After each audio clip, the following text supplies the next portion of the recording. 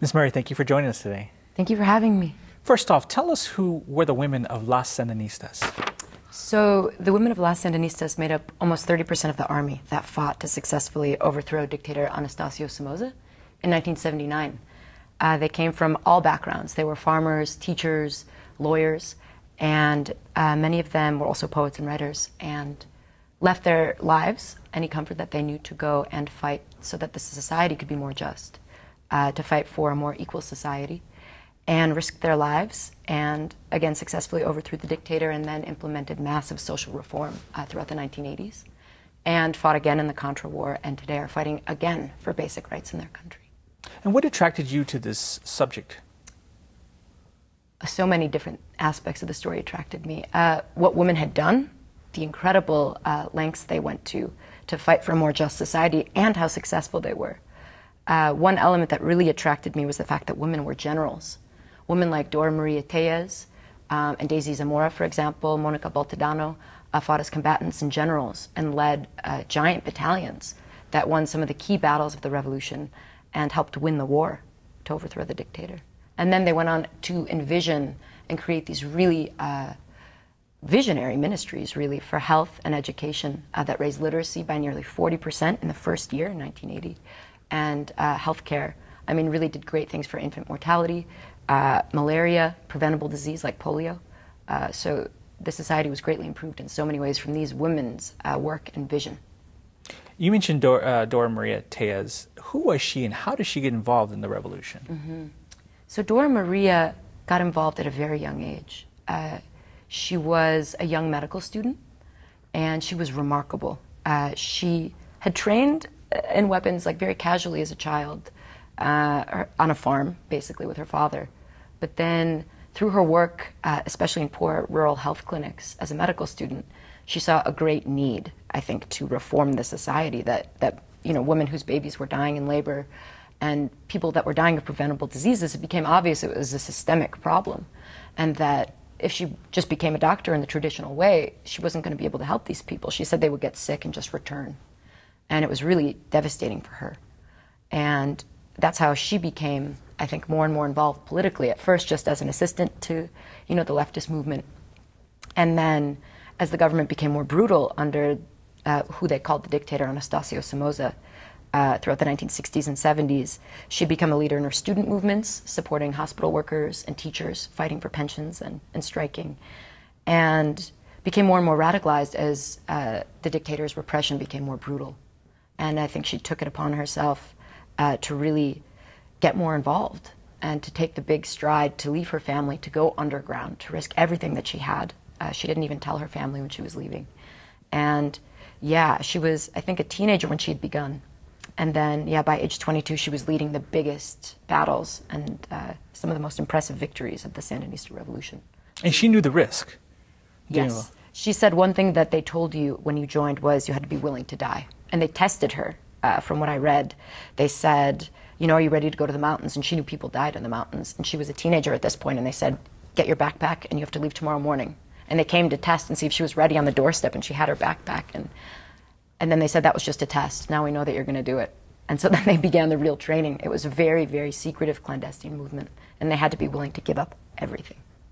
Now, rhetorically, the Sandinistas talked about equality amid imperialism and economic inequality. Why did these women face marginalization after the Sandinistas came to power? It's a really good question. And the truth is, I don't actually know the answer. That's part of the reason I made the film. Because they rose to such great heights in battle and did such great things, leading ministries for social reform. It's unclear to me why they couldn't rise further once they had power. And sadly, what happened was sort of maybe what the opposite of they hoped. They had to fight as women to have their own organization. They had to fight even harder for women's rights in many ways. So the right to organize and to really fight for women's health and women's issues. And also really to stay at the tops of the ministries. Daisy Zamora was kind of sidelined and harassed sexually, sadly, throughout the 1980s as the Contra War began. And so there were different kinds of marginalization. You know, once the Sandinistas had power, these women, even though they were doing incredible work, were slowly and kind of systematically pushed to the sidelines. Many of them, especially the ones willing to question what was going on in the government. And how do these women attempt to reshape the society despite them being marginalized? So, yeah, I think really a lot of these women that I spoke to cared so much more about the ideals than their own power or their own prestige. And that's another thing that really moved me. Success for them was creating a world that was fair for the most people, and giving especially kids and people in the rural communities access to education and healthcare, and preventative healthcare. So I think they really were willing to work 24 hours a day. You know, some of them, even with their kids, would bring their kids to the office and just worked constantly to make sure that, you know, these programs were implemented in a very hands-on way, as widely as they could. So, you know, while they weren't given maybe the highest titles and the best ranks in the different ministries or in, you know, the National Directorate, for example, Dora Maria wasn't considered. They asked her to not run, you know, to be a part of the National Directorate candidate. You know, and there were only men in the 9-member National Directorate of the FSLN. And Dora Maria, having done such a great job as a health minister, and obviously in the revolution being such a star, would have been a natural candidate and was essentially asked to leave, as many of the women were.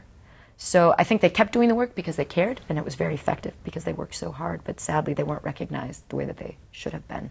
But they continued their lives as mothers and in other ways as civil society too as well. Absolutely. And some of them were still members of Congress, like Monica Boltadano for many years, until the corruption of the current Sandinista party, I think, made her question, and Dora Maria as well. They continued and founded their own parties.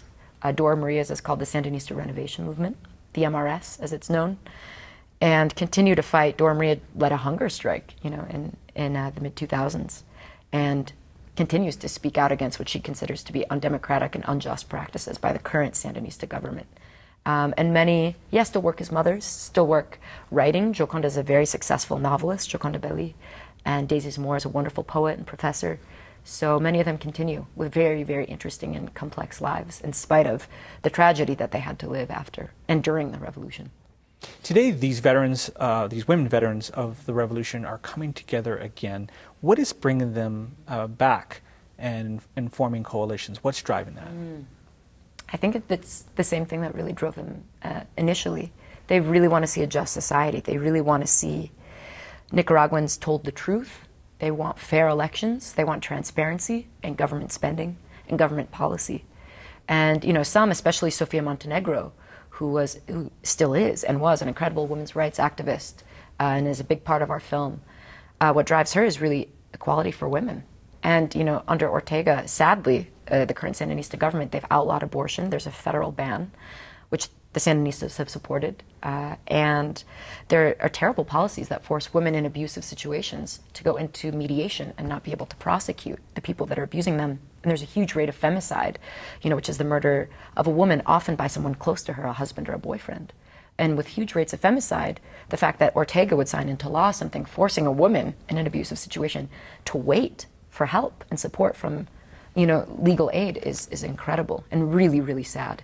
So these women continue fighting because they want the best lives for Nicaraguans, and especially Nicaraguan women, that they deserve.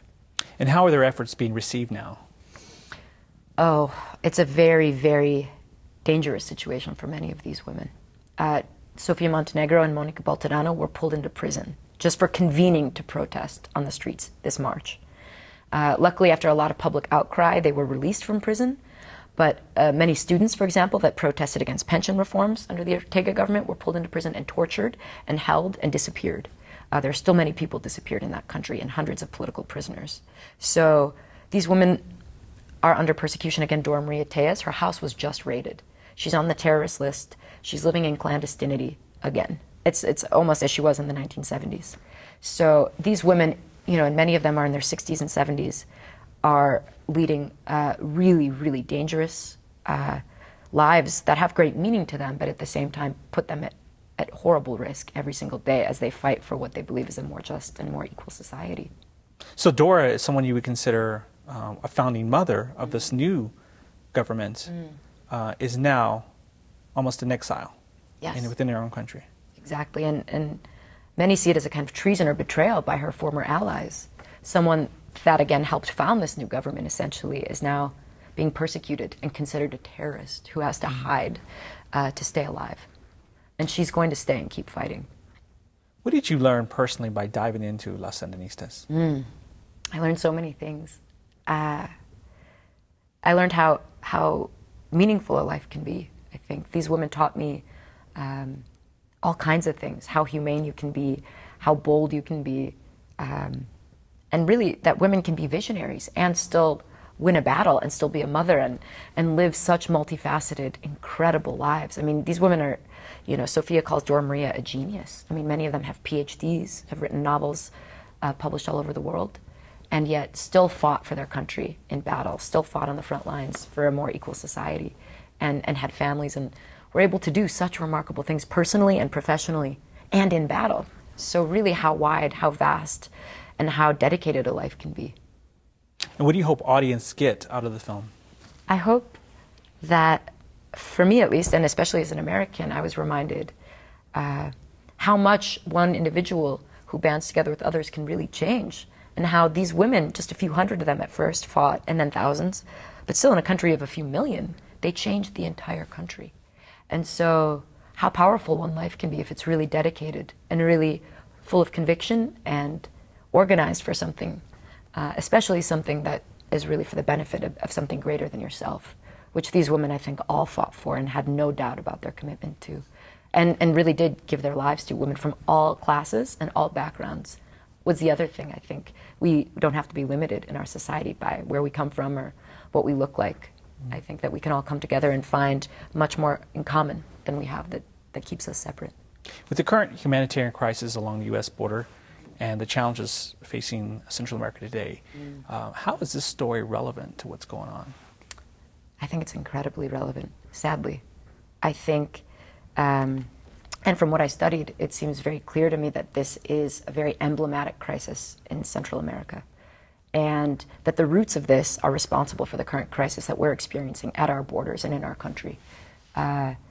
Obviously, in El Salvador, they had a similar issue and similar set of wars, you know, over a decade, and many people had to flee. And the U.S. had a very complicated role in backing regimes in Honduras as well, even up to 2009 when there was a coup in Honduras, and our government supported the people that put the democratically elected leader on a plane. Essentially, we've had for decades, many decades, policies throughout Latin America that have been very detrimental to the majority of the people in many of these countries, in Guatemala as well.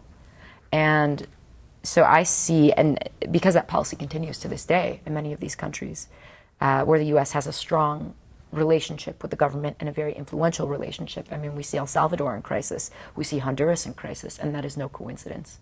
And what I hoped from this film is that that role, the origin of that imperialist policy, which really oppresses people and keeps people ignorant, and the country's quite violent, can be remedied and can be countered with diplomatic solutions and dialogue with, you know, different individuals in these countries that can really help and help shape policies that are more humane and that allow these countries to be places people want to leave and not flee. Because I believe many of these people don't want to come to our slums, as Noam Chomsky said. Many of these people had beautiful lives in their countries before they were destroyed by policies, which often the U.S. government supports. Thank you for joining us, Ms. Murray. Thank you so much for having me. Appreciate it. Thank you.